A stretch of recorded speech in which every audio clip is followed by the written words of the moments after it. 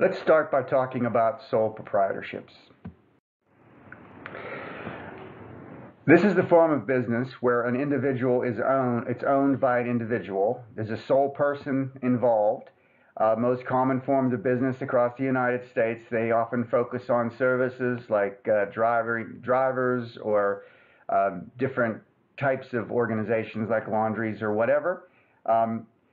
Generally, you focus on these without a large sum of money coming in. The money is treated as if it is the income of the sole proprietor. Sole proprietorships, they typically employ less than 50 people. They're about 3/4 of all the companies in the United States. It's interesting to note that men are twice as likely as women to start their own business. In many areas, small businesses make up a vast majority of the overall economy. There are advantages and disadvantages for each form of business, and in particular, we'll talk about sole proprietorship.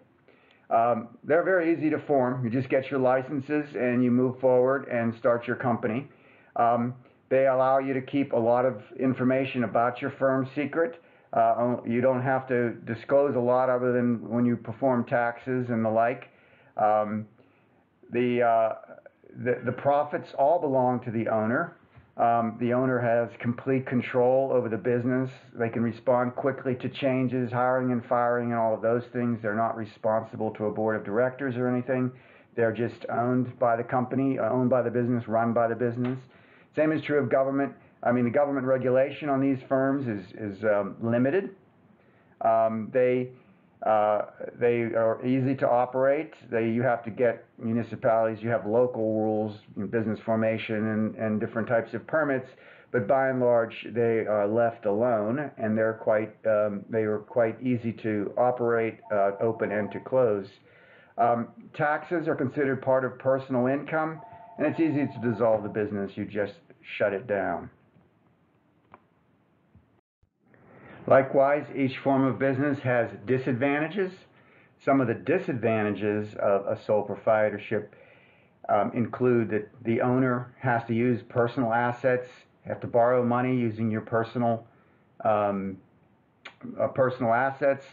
You can borrow money based upon the business itself, but it's also intermingled with your own business, so you have unlimited liability in meeting the debts of the business. If the business has problems, you personally remain liable for all those debts.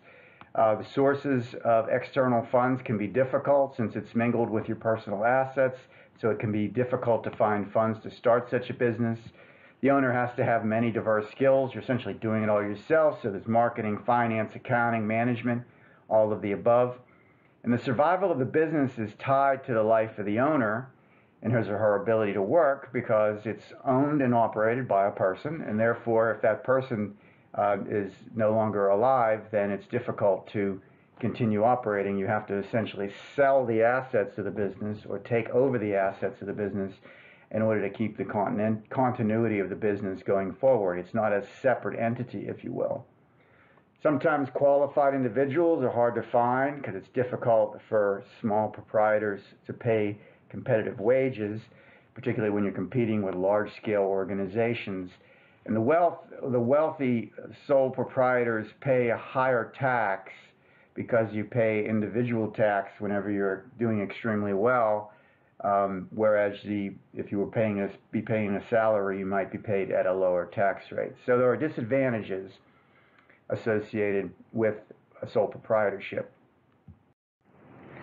Let's talk for a minute about finding talented employees. Because larger corporations like McDonald's, etc., have higher profits, there's more opportunities for advancement and for jobs themselves. So sometimes it's difficult for sole proprietorships to match the wages and benefits of larger firms like that. In addition, oftentimes the people feel like they're sort of stuck in the spot they have because the sole proprietor often brings family members in at higher levels in the organization, so it can be very difficult to advance in a sole proprietorship situation. We shouldn't forget, however, that core part of the economy is the entrepreneur. Entrepreneurs often start sole proprietorships many times, since the limited liability company, the LLC, was brought into being, it is a better way to form even a small business than a sole proprietorship, because the limited liability aspect of it can protect your personal assets, home and bank accounts and that sort of thing. But many entrepreneurs start and open their businesses as sole proprietorships, and therefore you can keep your profits and your ownership and all of that, but at the same time, all the risks and responsibilities likewise remain with the entrepreneur. Next lecture, we'll talk about partnerships.